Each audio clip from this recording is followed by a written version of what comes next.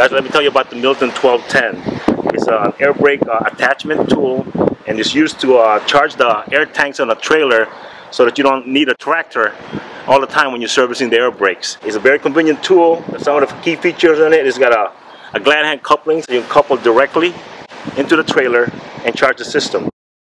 You got a shut-off valve, couple grip handling position, which gives you a lot of good control on the tool itself. It's got a quick disconnect Milton coupling on the end, which allows you to connect easily your air source. And the way it works, you couple it into the glad hand, like so.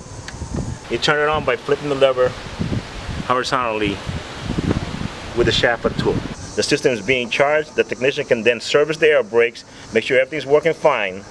To disconnect it, shut off the air, and uncouple the tool from the glad hand, and your tool's off.